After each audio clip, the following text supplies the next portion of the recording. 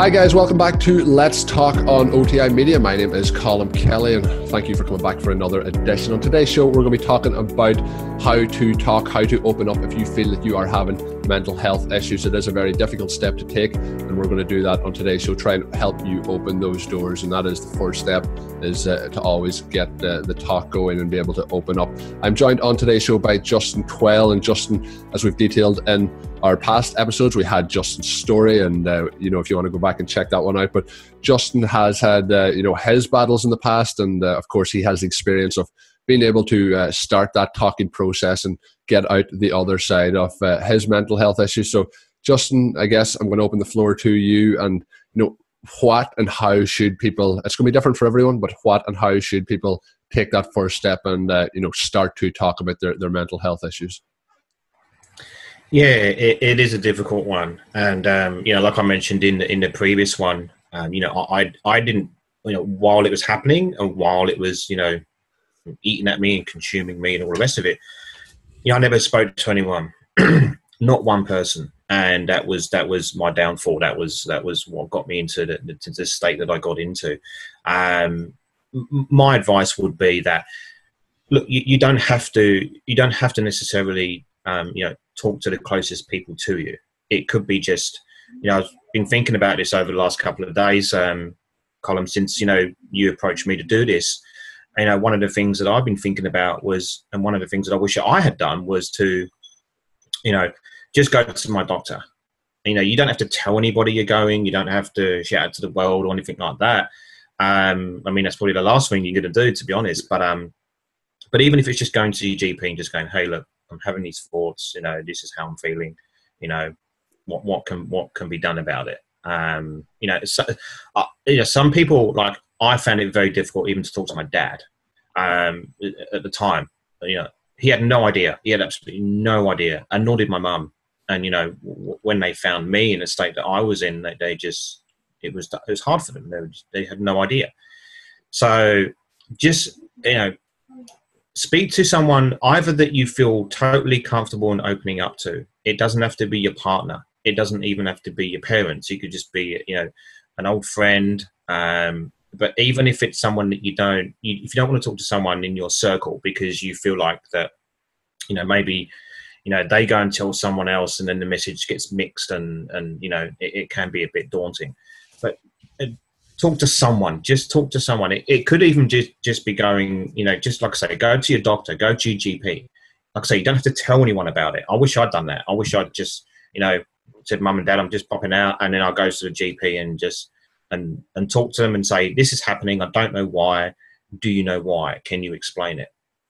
I think that's a really, really good way to do it, because we talked on the other shows that it's any sort of health, whether it's mental health, whether it's physical health, you have to have those people, and the professionals are there to help you talk. And like, we're in an age now where we're recording this show and I'm in Ireland and you're in Australia and we're able to talk back and forth like this here. But with technology now, even if it's as simple as a text message, some people find it easier sometimes to send an email than to talk face to face about these sort of things, or to send a text. And maybe it's just something like to say, I need to talk to you about something important, and that kind of opens the door. Then if you go to meet whoever it is, whether it's a friend, whether it's a family member, and you go in and the door is open and they say, well, what is it you need to talk about? Then there is that opportunity then to talk about it, rather than just to be sitting at a table and somebody's in a rush to run out the door and you start the conversation. Then you need to have that time set aside, because it is such an important issue. And talking about things that, like you mentioned, talking to your parents. My parents always said to me, I'm there, you can talk to us at any time. But when you're in that situation, like you mentioned, it can be a very difficult thing to come forward and to talk to those close to you, because sometimes people might feel like, I've let those people down. Is that something that maybe you thought in your journey, that, I don't want to say it to them in case they think less of me? Or was there any issue like that there with your decision? Yeah, it did. And, one thing that I'll never forget, for as long as I live, was at the point where, I took the attempt on my life, and then, my parents found me lying on the garage floor, just crying, shaking, and I was a complete mess. I remember it quite clearly, and then an ambulance came, took me to a private medical facility, mental health facility, and I just remember lying in the bed, and I was just numb. You know, all my family were there. You know, my dad, my sister, my nan came, and you know, my mum walked in the room, and I just remember her. She took one look at me, and burst into tears, and turned around and walked out.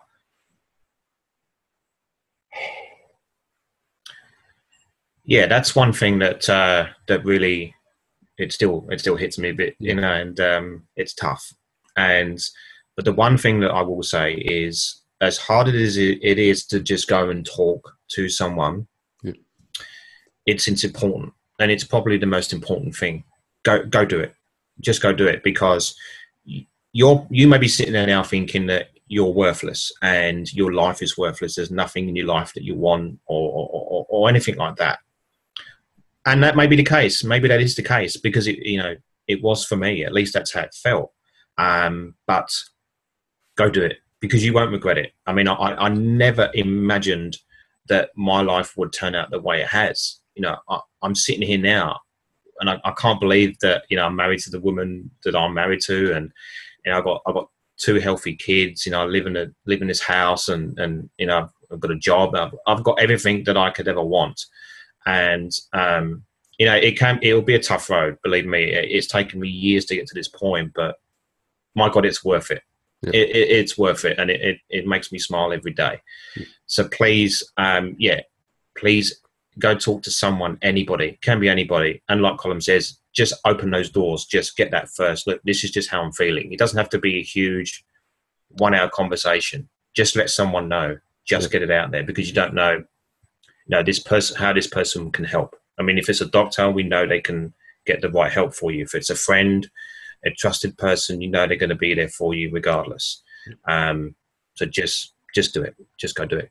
And like you mentioned, if it's a friend, a family, those people there, they care about you, they love you, they're going to want to help you out on your journey and to help you out of the situation. So definitely open up those doors, as we mentioned, whether it's just a text, whether it's an email, you know, with Facebook now, whatever it is, just open up the door, get the conversation going. And of course, I mentioned with, you know, the online services that we have, just check, you know, it's difficult because we're in 2 different sides of the world to pinpoint which services you should use, but there are so many different mental health services out there in all countries throughout the world.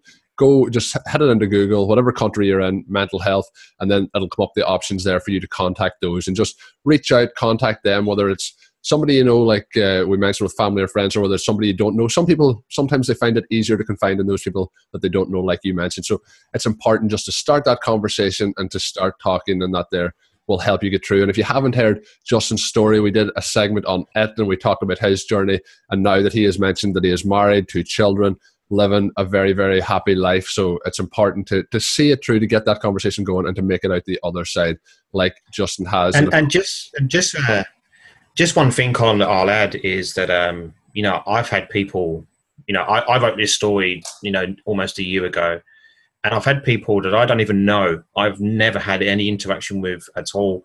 You know, they've private messaged me on Twitter and just said, you know, something like, look, I've read your story. I go through the same thing, or I've been through the same thing. You know, what do you do every day? You know, and just asking for general. I even got one yesterday, even just yesterday.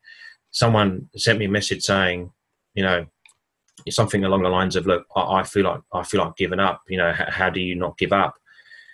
I wasn't really sure what they were referring to, so I just replied with a question mark, and then they come back and said, you know, I'm feeling down, I'm feeling depressed about myself, and I haven't even, and they hadn't even told their wife.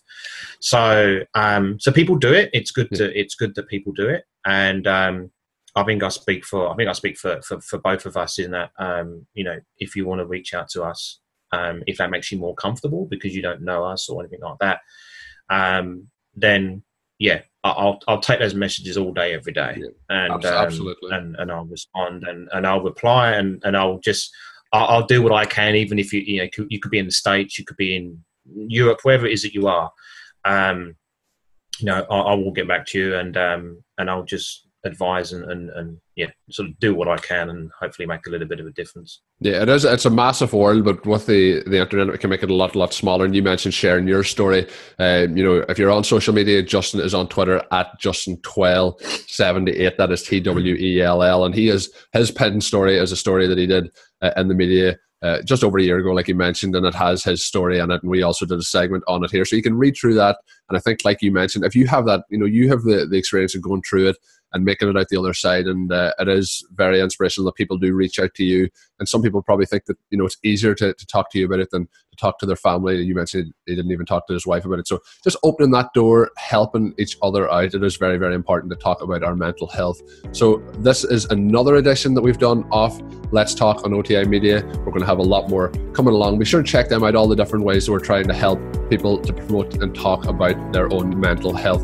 So until we're back with another one, my name's Colm Kelly. Follow me on Twitter at Overtime Ireland. As I mentioned, Justin is on Twitter at Justin1278. Of course, until we're back with the next one, have a good one.